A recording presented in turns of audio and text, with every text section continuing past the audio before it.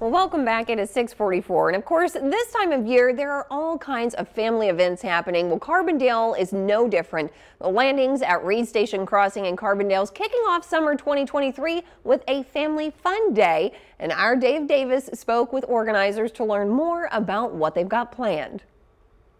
Coming up on this Saturday, a big event that's free that you don't want to miss out on. It's at the landings at Reed Station Crossing. And to talk more about this big event that's happening, we have Deanna Newton here. You are the Director of Sales and Marketing. Yes. Thanks so much for joining us to talk about this. We've talked a little bit off air on this. You have a lot going on. A lot, yes. Okay, talk to us about that.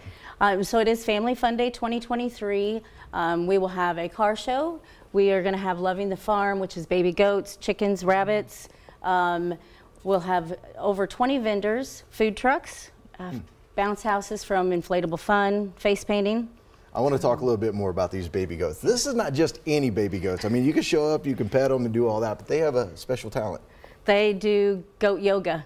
Have you ever heard of that? Goat yoga? Goat yoga. Explain to me about goat yoga real quick. So yoga is done normal on the ground, and these goats will come out and kind of climb on your back and just interact with you, and it just makes it a little more fun. Well, I'm sure a lot of moms out there can relate with their kids while they're trying to do yoga as well. So similar to that right there. But you're also going to have baby rabbits as well? Rabbits and chickens. And the theme of this also, this ties into the theme. So what is the theme for Family Fun Day?